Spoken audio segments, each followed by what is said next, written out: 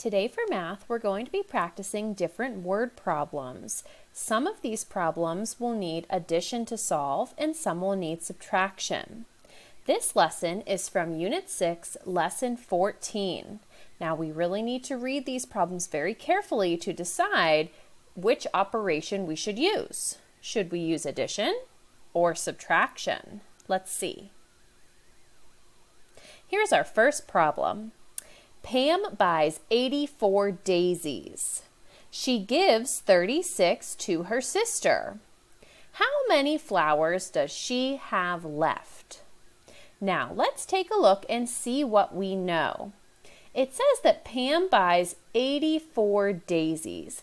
That's how many she starts with. Let's write our 84 down on our page. Now, the next piece says that she gives 36 to her sister.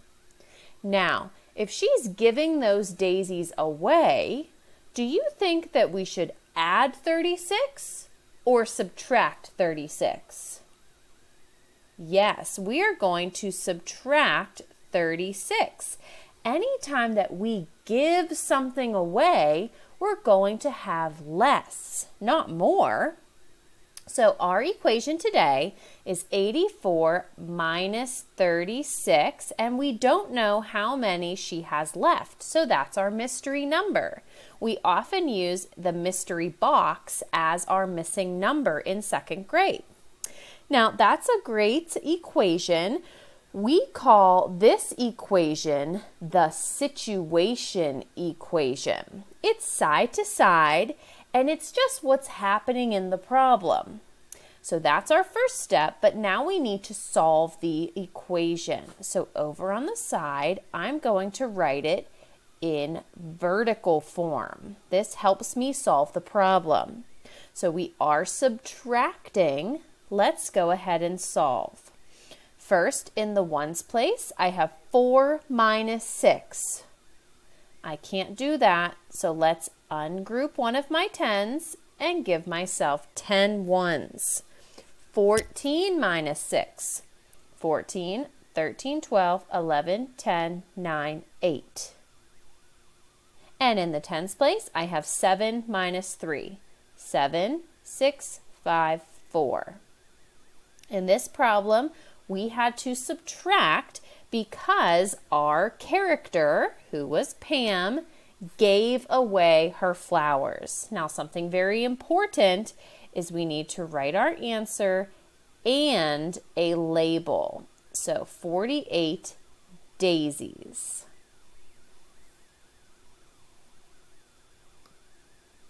Let's take a look at the next problem. There are 475 vehicles in the parking lot. 218 are not cars, and the rest are cars. How many vehicles are cars in the parking lot? Have you ever heard of the word vehicle before? A vehicle is anything that someone can drive. That could be a car, a motorcycle, maybe a small van or a bus, anything that could be in a parking lot. So we know that in total, there are 475 vehicles. I think I'm going to make a math mountain because I know my total, and as we talked about a few lessons ago, our total is the king of our mountain. So that number gets to go at the top because no one can be bigger than the total. Now there's two categories. There are cars and not cars. Let's see what else we know. 218 are not cars. So let's put our 218 over here. And our missing piece in this equation are our cars. We don't know how many that is. Now, when we look at this math mountain, do you think we need to add or subtract these two numbers? Well, if we add, we're going to get a really big number that's bigger than the king. Can anyone be bigger than the king in our math mountain? No, it can't. So let's go ahead and subtract. 475 minus 218. We start in the ones place. 5 minus 8. I can't do that. So let's go next door, ungroup one of my tens. So now I have 15 ones. 15, 14, 13, 12, 11, 10, 9, 8, 7. Now let's go to the tens. 5 minus 1. Oh, I gave it away. 6 minus 1. That's 5. And 4 minus 2. That's 2. So we have 257 cars. That's our final answer for this problem. Jamie has a crate of oranges for the party. A crate is like a big wooden box. 128 spill on the floor. And there are 119 oranges still in the crate. How many oranges were in the crate at the beginning? Wow, I wonder what happened that Jamie spilled some of these oranges. Now, I heard a very key word in this problem. We don't hear this word very often. It's asking how many oranges were in the crate at the beginning. That tells me that we don't know how many there were to start with. So our situation equation is going to look interesting in this one. We do not know our first number.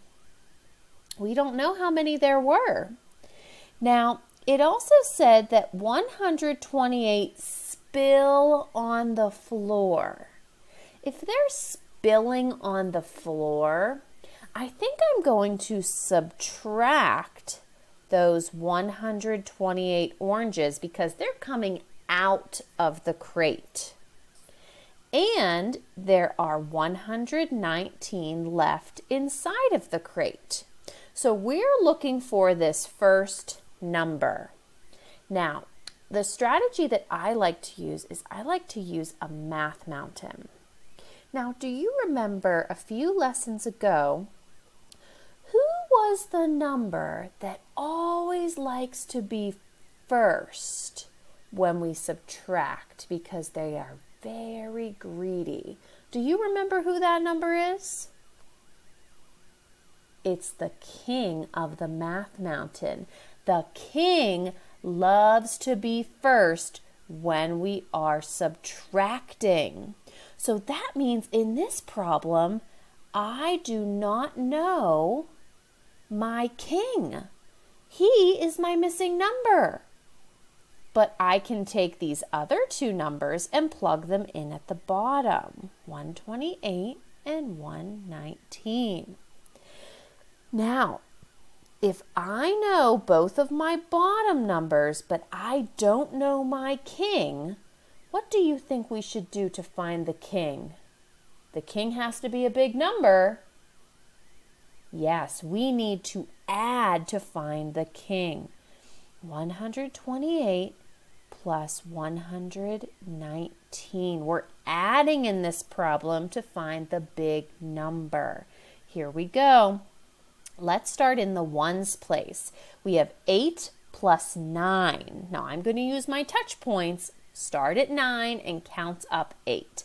9, 10, 11, 12, 13, 14, 15, 16, 17. 17 ones. That means I made a new 10, didn't I? 2, 3, 4. No new hundreds. And 1 plus 1? 2. That means at the beginning, Jamie had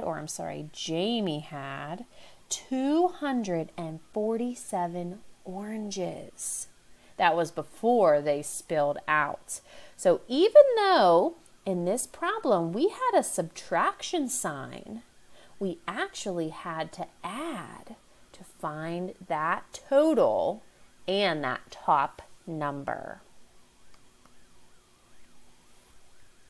Miss Debussy collected 285 seashells while at the beach last year. That is 92 fewer seashells than the year before. How many seashells did she collect the year before? I saw a very interesting word in there. Did you spot that same word I saw? Fewer. Now, sometimes second graders, we get confused because we think, well, if it says fewer, we must be subtracting because fewer means less.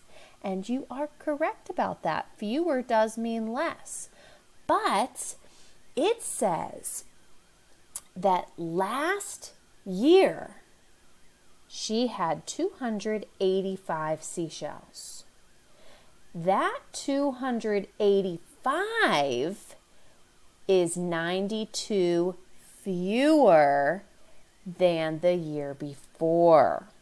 This really sounds like some comparison bars to me. Do you remember doing comparison bars in class? Let's make some comparison bars. Now, when we do comparison bars, we have 2 chocolate bars and a glass of milk. The top one's always bigger. Now, it says that we have last year, so I'm going to use an L for last year, and the year before. Let's use the letter B for that year. Now, Miss Debussy had 285 seashells last year. Now, last year it says that is 92 fewer. So that means that last year gets the smaller bar because it's fewer. Then that must mean that my year before needs to go up at the top. Okay, now here's the tricky part. We have our letters labeled, but now we need to decide where the numbers go. Now the first number, 285, that was for last year. Let's put it in the bar for last year. Okay, that one's good.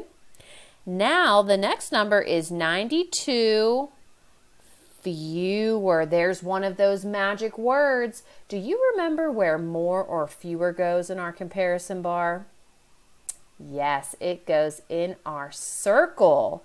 That means that our number that we're missing is our big number at the top. Remember, it looks like a math mountain. What do you think we should do to find that top number? Yes, we need to add because the top number is the big number, the king of the math mountain. So we need to add to solve.